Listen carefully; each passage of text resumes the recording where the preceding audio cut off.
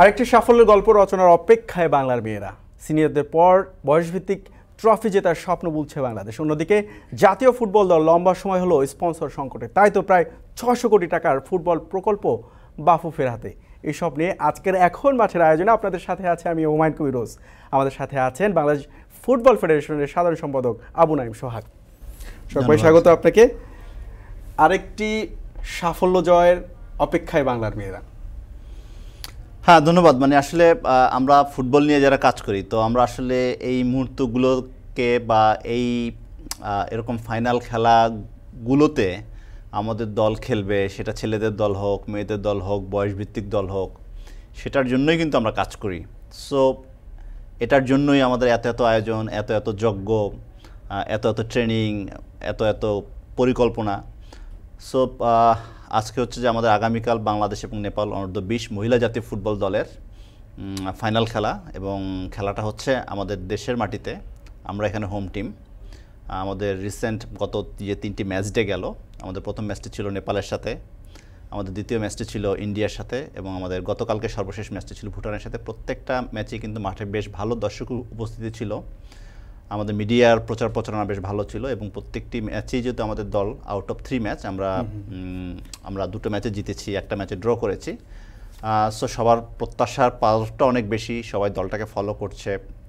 So সব কিছু মিলিয়ে কালকেও আমরা আশা করছি যে মাঠে খুব ভালো সংখ্যক দর্শক থাকবেন, এবং আমাদের নারীরা, আমাদের মহিলা জাতীয় ফুটবল দল বা আমাদের মহিলা দলসমূহ সিন্স তাদের উইনিং ট্র্যাক রেকর্ড সাম্প্রতিক সময় গত 5, 7, 8, 10 বছর ধরে তাদের যে সাফল্যের যে মানে হিস্ট্রি, সেটা যেহেতু আসলে অনেক বেশি সবাই আমরা ফলো করি, আমরা জানি। সো সেই আলোকে আসলে সবার প্রত্যাশার মাত্রাটাও বেশি, এবং আমরা মনে করি যে হোয়াট এভার ইট ইজ, আমাদের দেশের মাটিতে খেলা হোক, যতই প্রত্যাশার চাপ থাকুক, দর্শক সমর্থন নিয়ে সবার প্রত্যাশা পূরণ করে ইনশাল্লাহ কালকের রাতটা আমাদেরই হবে, এবং আমরা অবশ্যই নেপালকে হারিয়ে আমাদের শিরোপাটা ধরে রাখতে পারবো। আপনি যেমনটা বলছিলেন, আসলে প্রত্যাশা পাওয়ারটা উদ্যোগমী, আসলে উদ্যোগমী। আজকের জনাকীর্ণ সাংবাদিক সম্মেলন হলো, আজকে বাফুফে ভবনে আমরা অনেক গণমাধ্যম কর্মীরা ছিলাম। সেখানে কিন্তু নেপালের যিনি কোচ আছেন, তিনি কিন্তু সরাসরি প্রথম কথাই তার ছিল আসলে তাদের কাছে প্রতিশোধের, কারণ এর আগে তারা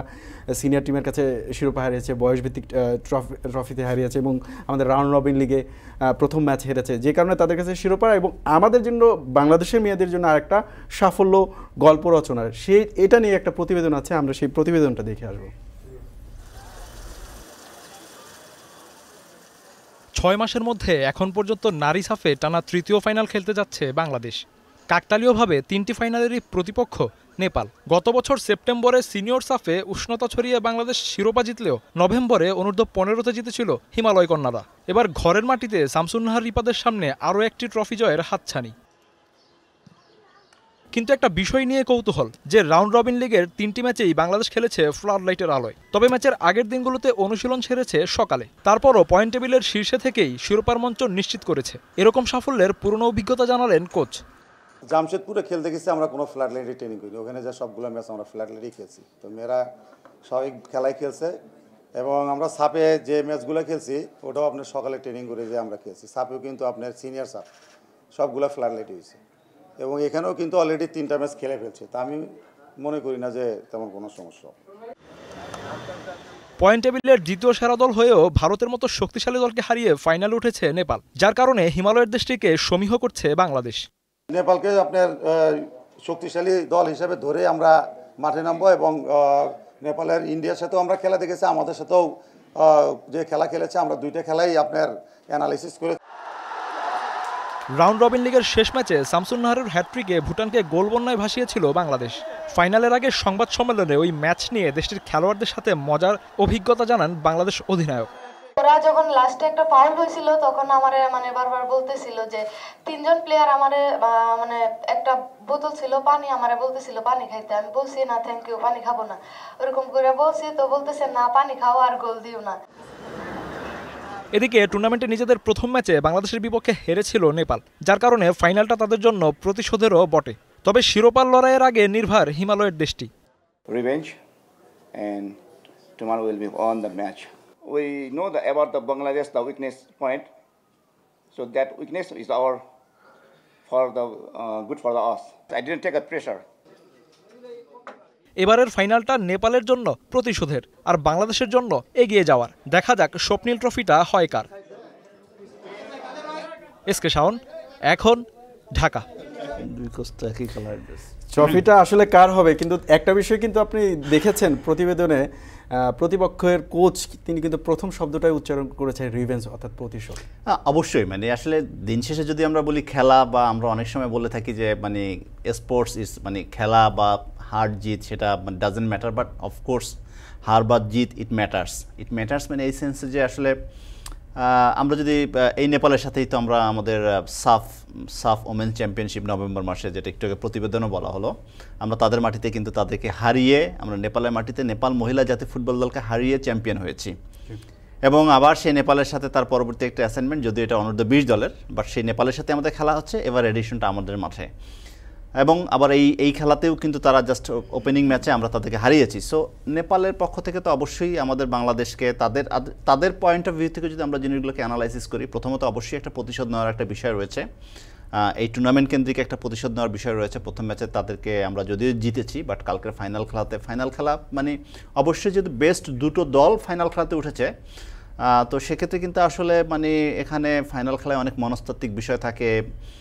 প্রত্যেকটা দল 3টি করে ম্যাচ খেলে এসেছে, তাদের মধ্যে একটা ফ্যাটিক কাজ করবে। সো সকল কিছু মিলিয়ে প্রপার প্রিপারেশন, প্রপার বিন্যাস বা ফাইনালের রাতটাতে কালকে ইভিনিংয়ে যে দলটা ভালো করতে পারবে সেই দলটাই আসলে চ্যাম্পিয়ন হবে সব কিছু মিলিয়ে। বাট এখানে একটা বিষয় যে আমরা আমাদের যেহেতু ঘরের মাঠে খেলছি, আমাদের দর্শক সমর্থন সকল কিছু মিলিয়ে হোম অ্যাডভান্টেজটা নেওয়া। আবার অ্যাট দ্য সেম টাইম নেপালের পক্ষ থেকে যদি আমরা চিন্তা করি, নেপালের কিন্তু আসলে যেটা কিছুক্ষণ আগেও বলছিলাম, নেপালের আসলে হারাবার কিছু নেই। তাদের কিন্তু আসলে তাদের সেই চাপটা কিন্তু তাদের মানে তারা শিরোপা হারিয়েছে বাংলাদেশের কাছে, তারা আসলে খুব টেনশন ফ্রি হিসাবে খেলতে পারবে, তাদের তেমন কোনো চাপ নেওয়ার কোনো কিছু নেই, তারা নিজেদেরকে উজাড় করে দিয়ে খেলবে। অ্যাট দ্য সেম টাইম আমাদের জন্য হচ্ছে যে আমরা এই দলটাকে হারিয়েছি গ্রুপ পর্বে, আমাদেরকে ফাইনালও হারাতে হবে, শিরোপাটা পেতে হবে। সারা দেশবাসী খেলাটা ফলো করছে, মাঠে প্রচুর দর্শক থাকবে, টিভিতে খেলা সরাসরি সম্প্রচারিত হবে, বেতারে সরাসরি ধারাভাষ্য দেওয়া হবে, সবাই ফলো করছে। গতকালকে জয়ের পর থেকেই তো বাংলাদেশ ফাইনালে খেলছে আমরা জানি। সো সেই আজকের যে মিডিয়ার প্রচার প্রচারণা, আগামীকালকে যে প্রচার প্রচারণা থাকবে, সব কিছু মিলিয়ে আমাদের প্রতি একটু বাড়তি চাপ থাকবে। বাট উই স্ট্রংলি বিলিভ আমাদের এই নারীরা, আমাদের অদম্য নারীরা, অফকোর্স দে উইল ওভারকাম ইট। যতই চড়াই উত্তরায় থাকুক, তারা এটা ওভারকাম করতে পারবে, আমরা দৃঢ়ভাবে বিশ্বাস করি। এই যে আপনার মেয়েরা 15, 16, 17, 18, 19-এর পর 20, কালকে বাংলাদেশ জিতলে খুবই অবশ্যই বাংলাদেশের জন্য একটা বড় সাফল্য হবে, কারণ টানা সাফল্য। কিন্তু ঘটনা শেষ, কালকের পর তো ঘটনা শেষ, তারপরে তাদের বাস্তবতাটা কি, বাফুফের পরিকল্পনা কি? না, ঘটনা শেষ না। ঘটনা তো এই ইভেন্টগুলো দিয়ে, আমাদের এরকম আন্ডার 18, 20 এগুলো দিয়ে তো তাদের ঘটনা, বরং এটা হচ্ছে যে আসলে তারা যে গত 1.5-2 বছর আমাদের এই অনূর্ধ্ব 20 বছর বয়সী এই মেয়েরা বলি, বালিকারা বলি, আমাদের এরা কিন্তু গত 2-4 বছর ধরে যে একসাথে ট্রেনিং করে এসেছে, তারা কিন্তু এখন একটা মিডল ফেজে রয়েছে। এর পরবর্তীতে তারা দেখা যাবে যে হচ্ছে যে আরেকটু সিনিয়র হয়ে যখনই তারা 2-3 বছরের মধ্যে কিন্তু তারা জাতীয় দলে খেলার জন্য কিন্তু পরিপূর্ণভাবে তারা তৈরি হবে। সো মানে এটা হয়েই শেষ না, বরং গত 2-1 দিন আগেও কিন্তু আমরা মিডিয়াতে বলছিলাম যে আমাদের জন্য মার্চ এবং April is very busy month আমাদের আন্তর্জাতিক ফুটবলের পয়েন্ট অফ ভিউ থেকে। আমাদের আগামী মাসে সাফের বয়স ভিত্তিক, এএফসি আন্ডার 20 চ্যাম্পিয়নশিপের খেলা রয়েছে, যেখানে আমাদের অংশগ্রহণ করতে হবে। আমাদের এপ্রিল মাসে ফিফা উইন্ডো রয়েছে, যেখানে আমাদের নারী জাতীয় দলের জন্য আমরা আশা করছি যে তাদের সাথে আমরা ভালো একটা দলের সাথে 2টো ম্যাচ খেলবো। আমরা বেশ কয়েকটি দেশের সাথে আলাপ আলোচনা করছি। নট অনলি দ্যাট, আমাদেরকে মার্চের 20 তারিখ থেকে উয়েফা অ্যাসিস্ট আন্ডার 17 5 জাতির টুর্নামেন্ট সেখানে খেলতে হবে, যেখানে আমাদের ইউরোপ থেকে বা রাশিয়া অঞ্চল থেকে রাশিয়ান অনূর্ধ্ব 20 মহিলা জাতীয়, অনূর্ধ্ব 17 মহিলা জাতীয় দল আসছে, ভেরি স্ট্রং টিম, তারা ইউরোপ থেকে আসছে, ইউরোপকে রিপ্রেজেন্ট করে আসছে। তো এই দলগুলোর সাথে খেলা আমাদের অন আফটার আনাদার আন্তর্জাতিক যে এই যে বয়সভিত্তিক বা আমাদের জাতীয় দলের মহিলা জাতীয় দলের খেলা, নট অনলি দ্যাট, এখানে পুরুষ ফুটবলটাকে একটু বলতে চাই, পুরুষ ফুটবলের জন্য কিন্তু আগামী আমাদের মার্চ মাসে ফিফা উইন্ডো রয়েছে। আমি এই পার্টে একটু ছোট করে একটা বিষয়, কালকে চ্যাম্পিয়নশিপ হয়ে যাওয়া, আমরা জিতলাম, চ্যাম্পিয়ন হলাম, ইনশাল্লাহ চ্যাম্পিয়ন হব, বাট অফকোর্স মানে ফুটবলে অন আফটার অ্যানাদার ইভেন্ট থাকবে, বছর জুড়ে ক্যালেন্ডার রয়েছে এবং সে বছর জুড়ে খেলাগুলোতে আমাদেরকে অংশগ্রহণ করতে হয়, প্রস্তুতি নিতে হয় এবং একটা অ্যাসাইনমেন্ট শেষ করার সাথে সাথে পরবর্তী দিন থেকে বা উইথ লিটল ব্রেক নিয়ে কিন্তু আমাদেরকে পরবর্তী অ্যাসাইনমেন্টের জন্য ঝাঁপিয়ে পড়তে হয়। আরেকটা বিষয় আমি জানতে চাই একটু ছোট করে, সেটা হচ্ছে যে আপনারা যারা নীতি নির্ধারক আছেন ফেডারেশনের, তাদের তো আসলে এএফসি বলেন বা ফিফা বলেন, ওখানে যে আপনাদের কথা বলার তো প্রধান একটা মানে স্ট্রং জায়গায় তো থাকে মেয়েদের সাফল্য, যেহেতু আপনার ন্যাশনাল টিম। এক্স্যাক্টলি, মানে আমাদের মতো আমরা যদি বলি সাম্প্রতিক সময় আমরা যে কোনো জায়গায় গিয়ে কিন্তু আমাদেরকে বলতে হয়নি, যে কোনো জায়গায় গিয়েই কিন্তু প্রথমে ওয়েল ডান, কংগ্রাচুলেশনস, মানে এটাও আমরা বুঝতেও পারছি বা একটু অভ্যস্তও হয়েছি যে কোনো জায়গায় গেলে আন্তর্জাতিক কোনো বা রিজিওনাল কোনো সেমিনার বা কনফারেন্স বা সামিট, সেখানে গেলেই আমাদের মেয়েরা ভালো করছে, আমাদের মেয়েদের সম্পর্কে যে সবাই খোঁজ খবর রাখে এবং আমাদের বাংলাদেশ, আমরা আমাদের রিজিওনাল 7 দেশের এই একটা প্রতিযোগিতায় আমরা খুব মানে ভালোভাবে আমরা চ্যাম্পিয়ন হয়েছি, একদম মানে দেখিয়ে এবং অলমোস্ট সকল দলকেই হারিয়েছি আমরা গ্রুপ পর্বের খেলায়, সেমিফাইনাল খেলায়, ফাইনাল খেলায়, গত বছরের নভেম্বর মাসের সাব চ্যাম্পিয়নশিপের কথা বলছি। সো আমাদের মেয়েদের যে সাফল্য এটা কিন্তু এখন মোটামুটি সবাই জানে, আমাদের এটা এশিয়ার গণ্ডি পেরিয়ে এটা আমাদের বৈশ্বিক ফুটবলের, আমাদের ফিফা বা আমাদের একদম হায়েস্ট লেভেলে সেই সব জায়গাতে এই বিষয়গুলো আলাপ আলোচনা হয় এবং এটার সবচেয়ে বড় উদাহরণ হচ্ছে যে আমরা ওয়ার্ল্ড কাপ চলাকালীন সময়ে আমাদের সৌদি আরবিয়া, যারা এখন হচ্ছে যে 2030-এর ওয়ার্ল্ড কাপ আয়োজন করার জন্য যারা চিন্তাভাবনা করছে বা যারা চিন্তাভাবনা করছে, সেই সৌদি আরব, তারা কিন্তু আমাদের মহিলা ফুটবলটাকে ফলো করার জন্য তারা আমাদের সাথে এমইউ সাইন করেছে যে আমরা মহিলা ফুটবলে তোমরা কীভাবে ভালো করেছো, আমরা তোমাদের কাছ থেকে সেই দীক্ষাটা নেব, আমাদের তোমাদের কাছ থেকে সেই ভালো এক্সপিরিয়েন্সটা আমরা তোমাদের কাছ থেকে শিখতে চাই। অ্যাট দ্য সেম টাইম পুরুষ ফুটবলে যেহেতু আমরা ভালো, so you please take the opportunity from আমাদের পুরুষ ফুটবল সম্পর্কিত বিষয়ে তোমরা আমাদের কাছ থেকে সাহায্য নাও। বিশাল এক সাফল্যের গল্প বলছিলেন আসলে, কিন্তু কেন পুরুষ দল পিছিয়ে, এটার অন্তরে অনেক ঘটনা আছে, এই বিষয় নিয়ে আলোচনা বিরতি। এখন মাঠে নিচ্ছে একটা বিরতি, ফিরছি একটু পরে।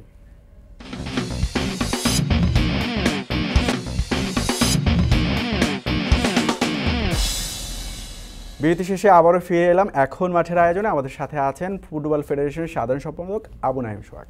ভাই, কথা বলছিলাম আসলে বাংলাদেশ জাতীয় ফুটবল দল নিয়ে, কিন্তু আমরা যতটুকু জানতে পেরেছি বাংলাদেশের ফুটবল ইতিহাসে সাম্প্রতিক সময়ে এবছর বাংলাদেশ সবচেয়ে বেশি ম্যাচ খেলবে গত কয়েক বছরের তুলনা। এই বছর বাংলাদেশ কী কী ম্যাচ খেলবে সেটা যদি আমরা একটু দেখে আসি তাহলে একটা ভালো ধারণা পাবো, কারণ বাংলাদেশ জাতীয় দলের পিছনে আপনাদের অনেক বিনিয়োগ করতে হয়। মার্চে কিন্তু ফিফা উইন্ডো আছে, তারপর কিন্তু জুনে সাফ আমাদের কাছে বিশ্বকাপের মতো, তারপরে ফিফা উইন্ডোর ম্যাচ আছে, সেপ্টেম্বরে এশিয়ান গেমস আছে, তারপর বিশ্বকাপ বাছাই পর্ব ম্যাচ আছে, ফিফা উইন্ডো, বিশ্বকাপ বাছাই পর্ব ম্যাচ, সব কিছু মিলে আমরা যদি কম করে ম্যাচ ধরি বাংলাদেশ 12 থেকে 14টা ম্যাচ খেলবে।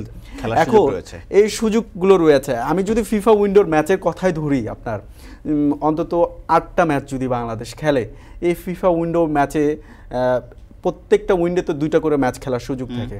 যদি আপনি স্বাগতিক হন তাহলে 2টি ম্যাচ, মনে করেন আপনি 2টি আয়োজন করলেন আপনার দেশে, কিন্তু এখানে তো আপনার অনেক বিনিয়োগ করতে হবে। অন্তত আমি যতটুকু জানতে পেরেছি প্রায় 2টি ম্যাচে 2 কোটি টাকার মতন বিনিয়োগ করতে হবে। এই টাকাটা আপনাদের কোত্থেকে আসে? আমাদের যদি আমরা বলি এই যে আমাদের 4টি উইন্ডো রয়েছে, সো আমরা 4টি উইন্ডোতে যদি আমরা আমাদের দেশের মাটিতে খেলি বা বাইরে যাই, তো মিনিমাম এই 4টি উইন্ডোতে আমরা যদি একদম চোখ বন্ধ করে যদি 1.5-2 কোটি টাকা বাজেট যদি আমরা চিন্তা করি, তাহলে আমাদের 8 থেকে 10 কোটি টাকা ন্যূনতম, আমাদের 7 থেকে 8 কোটি টাকা লেগে যাচ্ছে। বাট আমাদের আসলে জাতীয় দলের স্পন্সর কোথায়? আমি জাস্ট কম্প্যারিজনের জন্য বলছি, মেয়েদের দল দে আর ডুইং ওয়েল, কিছুদিন আগে ভালো একটা পৃষ্ঠপোষক পেয়েছে, 3-4টা স্পন্সর প্রতিষ্ঠান রয়েছে। আমাদের মেয়েদের দলের সাথে ঢাকা ব্যাংক স্পন্সর করছে, সম্প্রতি বসুন্ধরা সাইন করেছি, ইউনিসেফ আমাদের মেয়েদের জন্য টাকা দিচ্ছে, গ্লোবাল একটা গ্লোবাল ব্র্যান্ড। আমাদের পুরুষ দলের জন্য যদিও এটা লম্বা সময় হলো, বাট দিন শেষে এটাই প্রমাণ করে আপনার যদি সাকসেস থাকে, আপনার যদি সফলতা থাকে, অবশ্যই দেয়ার আর স্পন্সর কিন্তু আপনার ফেডারেশনের অন্যতম প্রধান আয়ের উৎস এই জাতীয় দল হতে পারতো না? ওয়েল, মানে এখন আমরা আমাদের জাতীয় দলের জন্য তো আসলে আমরাও তো আসলে আমাদের সকল অ্যাটেনশন, আমাদের সম্মানিত সভাপতি গত 3-4 বছর ধরে আমাদের ন্যাশনাল টিমস কমিটি, আমরা কিন্তু ন্যাশনাল টিমের জন্য কিন্তু আসলে কি করিনি, আমাদেরকে একটু অ্যালাউ করতে হবে 1-2 মিনিট। আমরা যে কোনো ভালো প্রতিযোগিতা বা যে কোনো মেইন অ্যাসাইনমেন্টে যাওয়ার আগে আমরা কাতার হোক, সৌদি হোক, যে কোনো জায়গায় হোক, এমনকি ইন্দোনেশিয়ার মতো বিভিন্ন জায়গায় গিয়ে সেখানে 5 দিন, 7 দিন, 10 দিন, 2 সপ্তাহ ট্রেনিং করে 1-2 প্রস্তুতিমূলক ম্যাচ খেলে তারপরে মেইন অ্যাসাইনমেন্ট আমরা গিয়েছি। আমরা জাতীয় দলের জন্য ভালো প্রশিক্ষক নিয়োগ করেছি। জাতীয় দলের জন্য এখন ডেডিকেটেড বেশ কিছু কোচিং স্টাফ রয়েছেন।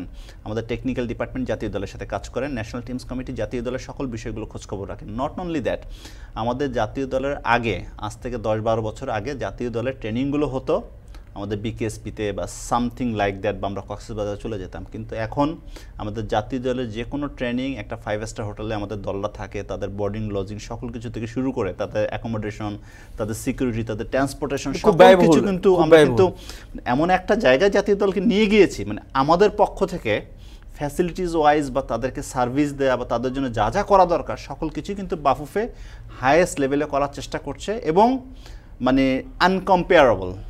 নাও মানে যেটা আমাদের সম্মানিত সভাপতি সবসময় বলেন, মাঠের খেলাটা তো আসলে আমরা খেলে দিতে পারবো না, আমাদের খেলোয়াড়দেরকে মাঠে খেলতে হবে, দে হ্যাভ টু উইন, তাদেরকে জিততে হবে, তাদেরকে সাফল্য দিতে হবে, এবং দেন তখন আমরা বিশ্বাস করি জাতীয় দলের জন্য there will B A sponsor of, there will B A series of sponsors. জাতীয় দলের জন্য আসলে তখন আমাদের একাধিক স্পন্সর 8 বছর আগে যদি that is our main target, because জাতীয় দল ইজ আওয়ার ফুটবলের ফেস। আমাদের ফুটবলের ফেস হচ্ছে জাতীয় দল।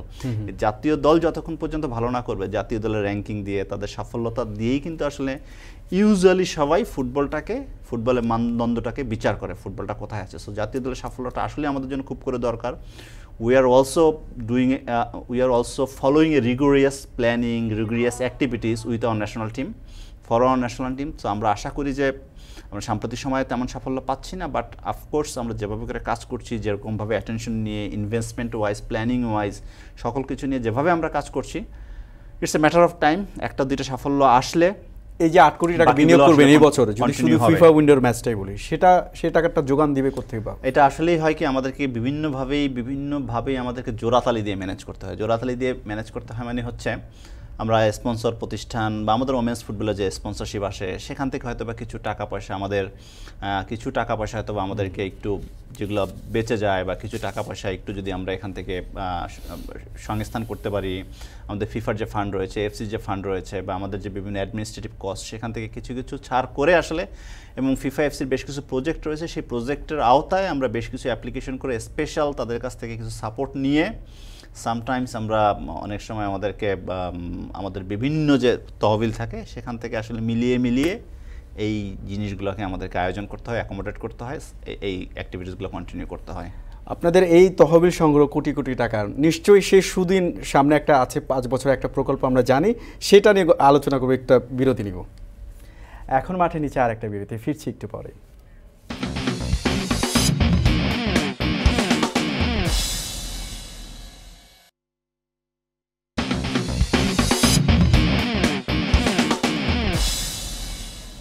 বিরতি শেষে আবারও ফিরে এলাম এখন মাঠের আয়োজনে। আপনাদের সাথে আছে আমি হুমায়ুন কবিরোজ, এবং আমাদের সাথে আছেন ফুটবল ফেডারেশনের সাধারণ সম্পাদক আবু নাঈম সোহাগ ভাই।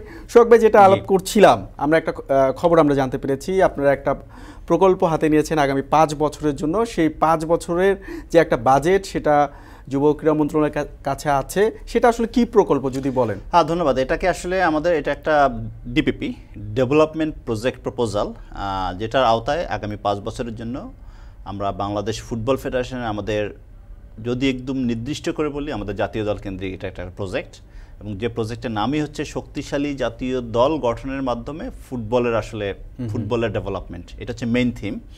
তো এটা আওতায় আমাদের জাতীয় দল, পুরুষ জাতীয় দল, মহিলা জাতীয় দল এবং সামগ্রিক বাংলাদেশের ফুটবল, আমাদের বিভিন্ন খেলাধুলা সেটার সাথে মোরাললেস সম্পৃক্ত রয়েছে, বাট মেইন কম্পোনেন্ট হচ্ছে পুরুষ জাতীয় ফুটবল দল, মহিলা জাতীয় ফুটবল দল এবং একাডেমি। এই প্রজেক্টের আওতায় আমরা 4টা একাডেমি রান করতে চাই, বিকজ একাডেমির সুফল কিন্তু সবচেয়ে বড় সুফল হচ্ছে আমাদের ওমেন্স ফুটবল। আমরা মতিঝিল উস্তাদ বাফুফে ভবনের 4র্থ তলায় আমাদের প্রায় 65 থেকে 70 জন মেয়েদেরকে বিভিন্ন বয়সভিত্তিক জাতীয় দল তাদেরকে নিয়ে যে বছরব্যাপী যে আমরা নার্চার করি, তাদেরকে নিয়ে কাজ করি, অনুশীলন কার্যক্রম সম্পাদন করি। বাফুফের একদম প্রত্যক্ষ তত্ত্বাবধানে থেকে আমাদের ফরেন টেকনিক্যাল অফিসিয়াল, আমাদের লোকাল যারা কোচ রয়েছেন তাদেরকে চোখে চোখে রেখে তাদেরকে প্রত্যহ সকাল বিকাল ট্রেনিং, তাদের ঘুম থেকে শুরু করে তাদের ডায়েট সকল কিছু নিয়ে, পড়ালেখা থেকে শুরু করে সকল কিছু যে বাফুফে আসলে সম্পাদন করে একদম নিজেদের হাতে, একদম নিজেদের নিয়মের মধ্যে তাদেরকে রেখে যে আমরা কার্যক্রমগুলো করি। সো সেটারই কিন্তু সাফল্য আমাদের মেয়েরা এনে দেয়। সো সেই আলোকে আমরা আসলে মনে করি যে আসলে একাডেমিগুলো নিয়ে আমরা যত বেশি কাজ করতে পারবো, সেই একটা একাডেমি আমরা বাফুফে আমাদের সীমিত সাধ্যের মধ্যে আমাদের কমলাপুর স্টেডিয়াম অর্থাৎ বীরশ্রেষ্ঠ শহীদ সিপাহী মোহাম্মদ মোস্তফা কামাল স্টেডিয়ামে আমাদের সেখানে এখন প্রায় 40 জন খেলোয়াড়দেরকে নিয়ে পুরুষ একাডেমি বা ছেলেদের একাডেমি চলছে। বাট এই একটা বা দুটো academy is not good enough. We should have 15-20টা যদি এরকম একাডেমি থাকতো, যেটা ফুটবলের আসল মডেল হচ্ছে যে টপ টায়ার লেভেলে যেসব ক্লাবসমূহ খেলে প্রত্যেকটা ক্লাবের একাডেমি থাকবে, তাদের যুবদল থাকবে। তখন কিন্তু আসলে আমাদের জাতীয় দল, এখন আমরা অনেক সময় দেখা যাচ্ছে যে বেস্ট 30 জন খেলোয়াড় খুঁজে পেতে আমাদেরকে অনেক সময় গলদঘর্ম হতে হয়, অনেক সময় আমাদেরকে ট্রাবল ফেস করতে হয়। বাট এই একাডেমিগুলো থাকলে প্লেয়ার যেমন কন্টিনিউয়াসলি সিস্টেমে পাইপলাইনে প্লেয়ার আসতে থাকবে, যুব দলে তারা খেলবে, ক্লাবের মূল দলে খেলবে, সেখান থেকে হেড কোচের কিন্তু তখন হেড কোচের জন্য এটা হবে মধুর সমস্যা যে কাকে থুয়ে কাকে নিব। একটা পজিশনে সে তখন 8-10 জন ভালো ভালো খেলোয়াড় সে দেখতে পাবে। বাট এই একাডেমি স্টাইলটা যেহেতু আমাদের দেশে অনেক তো আমাদের দেশেও তো আসলে সীমাবদ্ধতা রয়েছে, ক্লাব সমূহও তাদের অনেক সীমাবদ্ধতার মধ্যে ক্লাব চালাতে হয়েছে। সকল কিছু বুঝে শুনে আমরা যেটা চিন্তা করেছি যে এই ডিপিপির আওতায় যে ডিপিপিটা আমরা করছি বেসিকলি যুব ক্রীড়া মন্ত্রণালয়ের মাধ্যমে, আমাদের সংশ্লিষ্ট মন্ত্রণালয় হচ্ছে যুব ক্রীড়া মন্ত্রণালয়, তাদের আওতায় জাতীয় ক্রীড়া পরিষদের মাধ্যমে আমরা বেনিফিশিয়ারি কিছুদিন আগে যুব ক্রীড়া প্রতিমন্ত্রী বাফুফে, সো এটার মাধ্যমে আমরা একাডেমি রান করব এবং চিঠি দিয়েছেন অর্থ মন্ত্রণালয়ের কাছ থেকে আগামী 2 মাসের মধ্যে অর্থটা পাওয়ার কথা। সেক্ষেত্রে আপনারা যদি অফিসিয়ালি টাকাটা মানে বাজেটটা কবে হাতে পেতে পারেন এবং হাতে পেলে কবে নাগাদ আপনার এই প্রকল্প কাউন্টিং শুরু হবে? 5 বছর। আমাদের কথা হচ্ছে আমরা 2 মাস আগে পেলে ভালো হতো, আমাদের গতকালকে পেলে ভালো হতো। আচ্ছা, আমাদের এই টাকাটা আসলে এতটাই দরকার। আমরা যখন আমরা এই ডিপিপির মাধ্যমে আমাদের আসলে স্পোর্টস এরকম কাজ কখনো হয়নি, বিকজ আমরা আসলে চিন্তা করেছি যে মানে আপনি অনেক ভালো ভালো প্ল্যানিং করতে পারবেন, অনেক বড় বড় প্ল্যানিং করতে পারবেন, বাট সেই প্ল্যানগুলো বাস্তবায়ন করার জন্য আপনি কিন্তু ভালো একটা ফিনান্সিয়াল সাপোর্ট লাগবে, ভালো একটা ফিনান্সিয়াল ব্যাকআপ লাগবে। সে ব্যাকআপ না থাকলে আপনার অনেক বড় ভালো আমরা স্ট্র্যাটেজিক প্ল্যানিং বলি, আমরা short term, mid term, long term planning বলি, অনেক কিছু বলি, অনেক সুন্দর সুন্দর নাম রয়েছে। বাট এগুলো আসলে কিছুই বাস্তবায়ন করা যাবে না যদি আপনার কাছে টাকাটা না থাকে, ফাইন্যান্সটা না থাকে। এই কারণেই আমরা চাচ্ছি যুব ক্রীড়া মন্ত্রণালয়ের মাধ্যমে, জাতীয় ক্রীড়া পরিষদের মাধ্যমে আমরা আমাদের এই ডিপিপিটা, যেটার মেইন বিষয়বস্তু হচ্ছে আমাদের প্রায় 600 কোটি টাকা, 600 কোটি টাকার একটু কম হবে 5 বছরের জন্য, এবং সেই টাকাগুলো দিয়ে আমরা কন্টিনিউয়াসলি আমাদের ফুটবলের এদেরকে আমরা একটা হেডেক মুক্ত হতে চাই যে আমরা কাজ করব, আমাদের প্রপার ফাইন্যান্সটা রেডি আছে, তখন কাজটা কিন্তু আরও বেশি ডেডিকেটেডলি সুন্দরভাবে অর্গানাইজড ওয়েতে করা যায়। ছোট্ট একটা উদাহরণ দিতে চাই যে একটা সময় আমাদের একটা মেয়েদের দলকে আমাদের একটি টুর্নামেন্টের ফাইনাল খেলায় যাওয়ার আগে আমরা চেষ্টা করেছিলাম আমাদের সেই মেয়েদের দলটাকে আমরা ইউরোপে নিয়ে গিয়ে 6টা ম্যাচ খেলাবো, 3-4টা একাডেমিতে তারা থাকবে, 6টা ম্যাচ খেলবে। এটার জন্য আমাদের বয়সভিত্তিক একটা মেয়েদের খেলা আন্ডার 17 লেভেলে আমাদের 2 কোটি টাকার প্রয়োজন ছিল। সেই 2 কোটি টাকা কিন্তু আমরা জোগাড় করতে পারিনি, এবং সেই ইউরোপের ট্যুরটাও হয়নি আমাদের মেয়েদের, এবং সেই অর্ধ প্রস্তুতি নিয়ে আমাদের দলটি সেই টুর্নামেন্টে, থাইল্যান্ডে একটা টুর্নামেন্ট ছিল, সেটা বছর 2-3 আগে, তো আমরা সেই টুর্নামেন্টে যাই, যদিও আমরা একদম ভালো করতে পারিনি, তো আমাদের যেরকম প্রিপারেশন ছিল সেরকম রেজাল্ট হয়েছে। সো দিন শেষে আসলে অর্থ কিন্তু অনেক বড় একটা বিষয়। নিশ্চয়ই আপনাদের এই প্রকল্প দ্রুত বাস্তবায়ন হবে। আবু নাইম সোহাগ আমাদের এসে সময় দেওয়ার জন্য আপনাকে অসংখ্য, এবং সবাইকে ধন্যবাদ। আমরা আশা করি যে কালকে আমাদের জন্য খুব ভালো একটা দিন অপেক্ষা করছে আমাদের ফুটবলের জন্য। ধন্যবাদ আপনাকে। শেষ করছি এখন মাঠের আজকের আয়োজন।